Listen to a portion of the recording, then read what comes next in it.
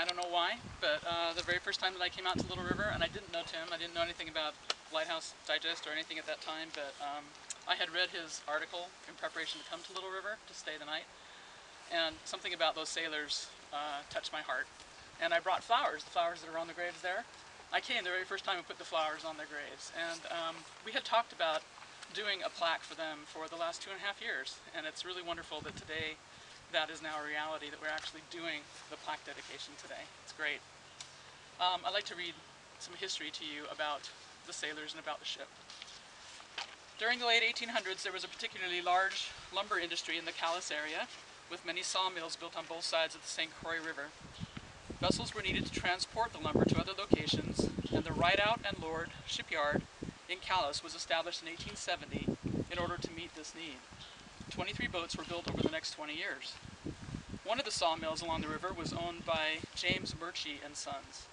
They formed a partnership with Homer Skinner, a lumber merchant in Fall River, Massachusetts, and along with over 20 other investors, they contracted for the Julia A.Warr to be built in 1890 so she could bring the lumber from Calais to the Massachusetts area.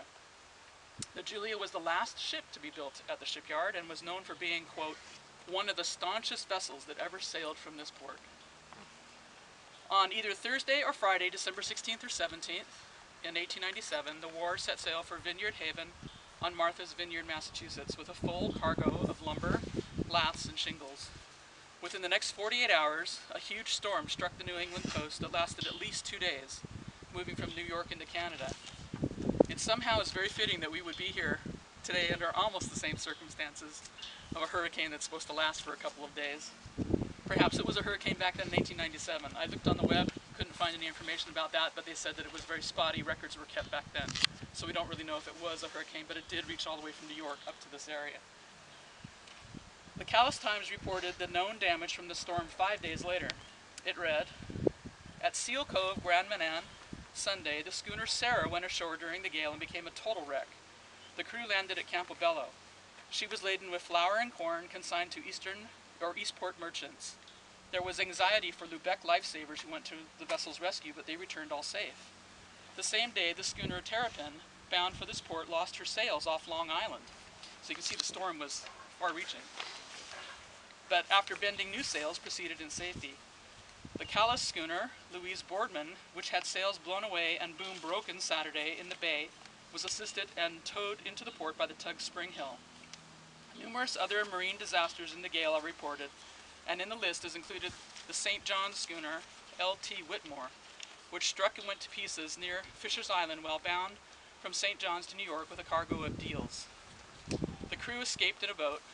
A dispatch from Salem, Massachusetts says the St. John's schooner Marguerite, loaded with laths, was burned to the water's edge.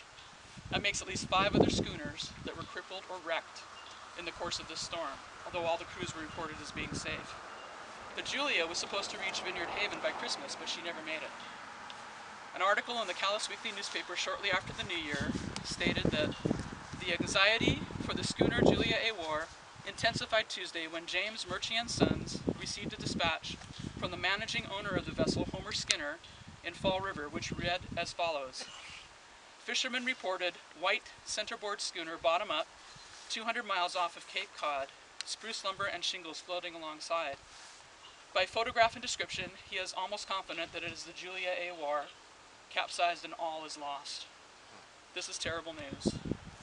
Relatives and friends of the crew have not abandoned hope, and the final report may bring better news. But the headline on January 6 was more discouraging, saying, "All hope for schooner Julia A.Warr abandoned." The article added, "It is thought that she capsized during one of the gales 3 weeks ago.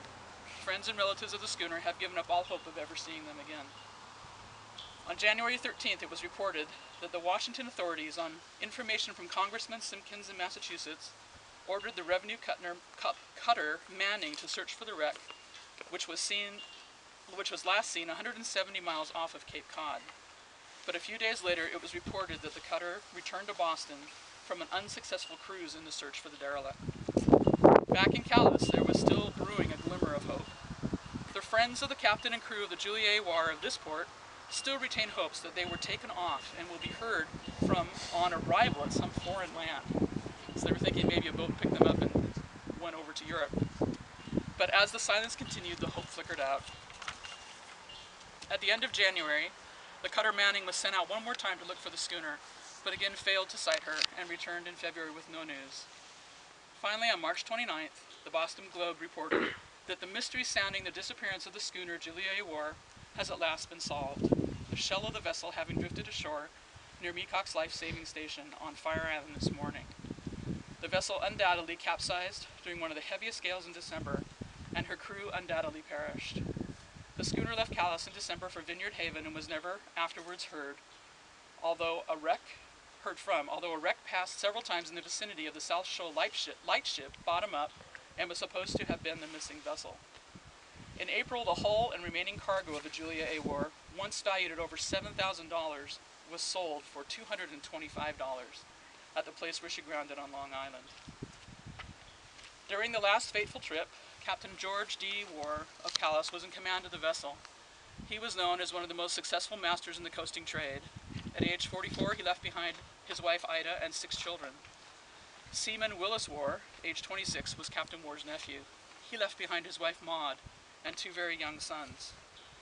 Seaman Camel Bouquet, age 44, had divorced his wife Lizzie 6 years earlier. It is unknown if he remarried, but he left 2 teenage daughters behind in Calais. The cook, Hartley Arthur Moses, also age 26, left his wife May and his little 9-month-old daughter Jenny to mourn his loss.